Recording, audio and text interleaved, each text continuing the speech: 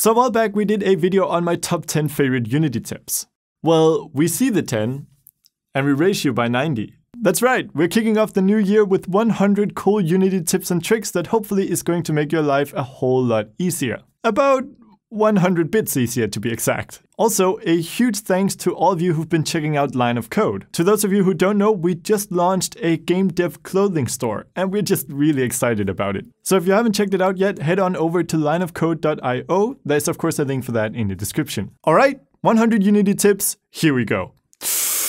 So, first tip, you can change back to the old selection outline by going under Gizmos and turning on Selection Wire. Next, you can use the Pixel Perfect camera component to get super crisp pixel art. Make sure to first install the package in the Package Manager. You can sort sprites based on their Y value by going to the graphics menu in the project settings and setting the transparency sort mode to custom axis and the Y value to 1.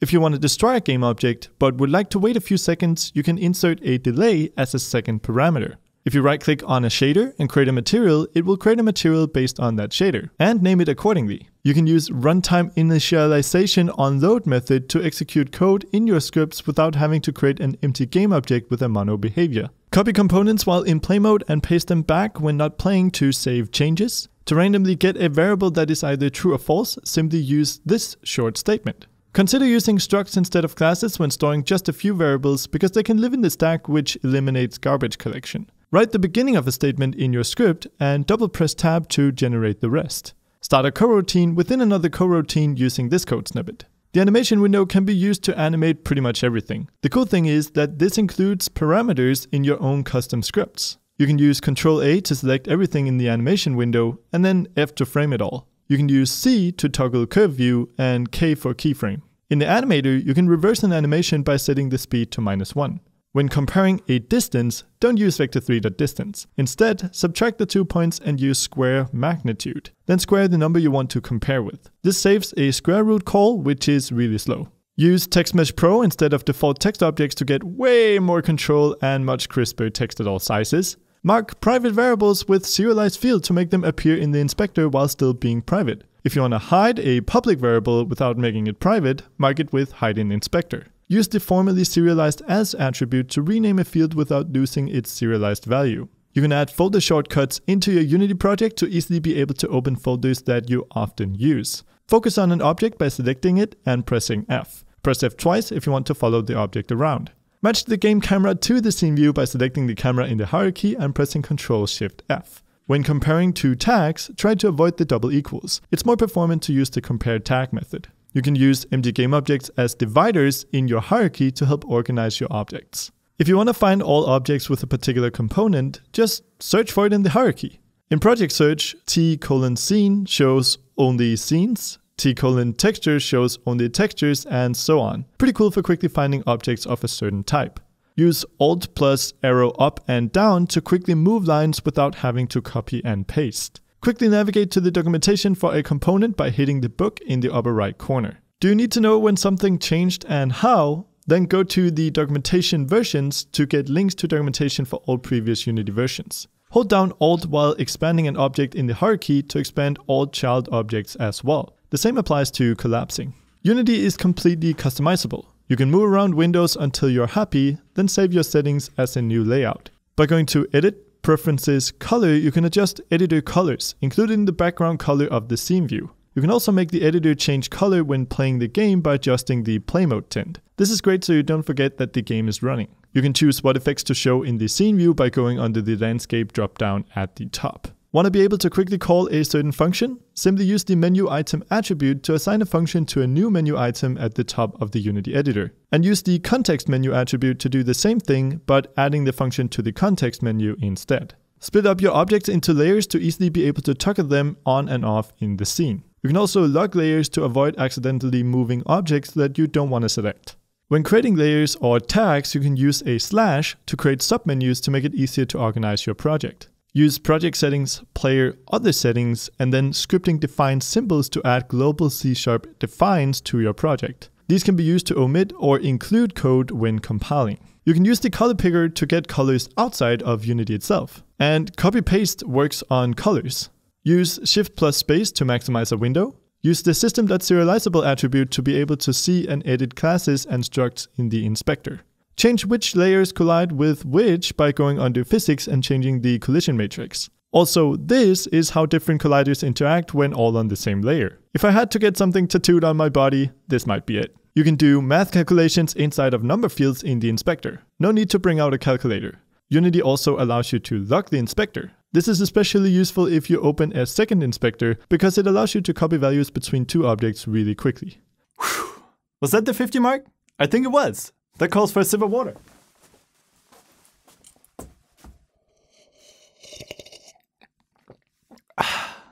Well, let's continue. The drop-down menu at the top of the inspector has a debug mode option. When enabled, this will display all variables, including private ones. When using debug.log, you can add a game object as a second attribute. This will highlight the game object in the scene when clicking on the log. You can use symbol styling in debug logs to spice up your console messages.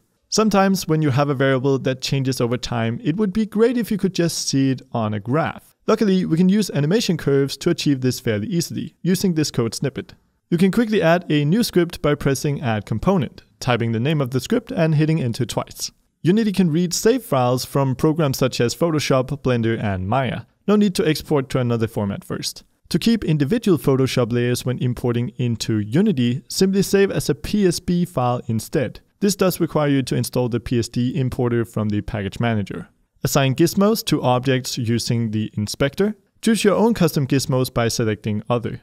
Enable and disable gizmos categorically from the scene view. You can do this for the game view as well at the top. The code hell plus o plus space plus world creates a lot of strings and memory garbage. Use String Builder for concatenating multiple strings more effectively. Create your own editor objects using scriptable objects. This is great for organizing game data like items or achievements. In the Preferences window, you can choose what happens when the script changes while playing. Pretty cool since a lot of the time weird stuff happens when you just continue playing. You can easily extend the Unity editor to add your own custom windows with tools and overviews. We have a video on this I recommend you watch if you've never tried it out. It's a lot of fun. And if you don't want to create a whole new window, you can simply create a custom inspector. This way you can change how you display components in the editor to add buttons, display more information, and so on. We of course have a video on that as well. You can use the Q, W, E, R, and T keys to quickly swap between tools. And you can actually use the Rect Transform tool to scale 3D objects. It's perfect for scaling from bounds instead of around the pivot. Holding Control while moving an object snaps the position to full world units. For more snapping options, go to Edit, Snap Settings. Hold V to grab and drag objects by their vertices, as well as snap them to other vertices. Reduce C# compile time by creating your own managed assemblies. Right-click in the project, select Assembly Definition, and move it to the folder you want. Now all scripts inside that folder will be compiled to this assembly. Yield return new wait for seconds 1 will never stop if time.timescale is set to 0. To change this, use wait for seconds real time instead. You can store references to components that you're going to be using a lot in private variables to save on performance. This is called caching. Never use camera.main. It literally does this behind the scenes. Oh, the horror. If you're using a lot of non-changing strings in your code, you can use static read-only string to avoid allocating a bit of memory each time. There are quite a few attributes that make your inspector life a lot easier. Here are the ones that I use the most. Range allows you to create a slider that goes between the min and max value. Space adds an empty space. Header creates a tiny bit of text. Tooltip changes the tooltip when hovering over a variable. Now, when visiting the asset store, you can do so both using a web browser or from within the editor. You can drag and drop one scene onto another to merge them. Easily duplicate an object by hitting Ctrl D. You can also use the same command to duplicate array items. You can use presets to save configurations for your components. Simply use the sliders in the corner to choose between presets or create a new one. To loop over all direct children of an object, use this code snippet. Use transform.setSibling_index to change the order of objects in the hierarchy by a script. Save your current selection by going Edit, Selection, and choosing a number. You can then load back the selection from the same menu or using the shortcut. Use regions to create collapsible sections in your code. Watch out, this is a slippery slope that leads to very long scripts. You can pause the editor at a specific moment during runtime by setting editorApplication.isPause to true. The frame skip button next to pause can be used to proceed one frame at a time. Use the game stats window for a quick overview over your game statistics. For a more in-depth look at performance, use the profiler window. And you can use this code snippet to measure the execution of a function in the profiler. Get a closer look at what you're inspecting by right-clicking on the upper part of the preview to undock it, and it will then act as any other window. Need a quick break from your game's audio? Simply hit the mute button in the game view. MonoBehavior.invoke repeating does not stop repeating on deactivated game objects. Go to Window Frame Debugger to see a breakdown of how each frame is rendered. You can also visualize physics shapes using the Physics Debugger. It's great for spotting errors in colliders. And finally, for tip number 100! Don't make an MMORPG. Seriously, don't. Whew. There you go, that's 100 Unity tips. Now there are, of course, a lot more.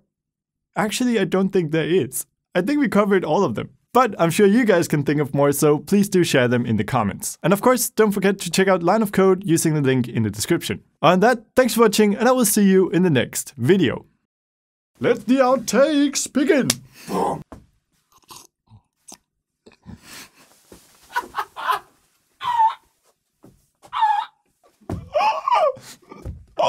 So, yep, that just happened. Well, we see the 10, and we raise you by 90.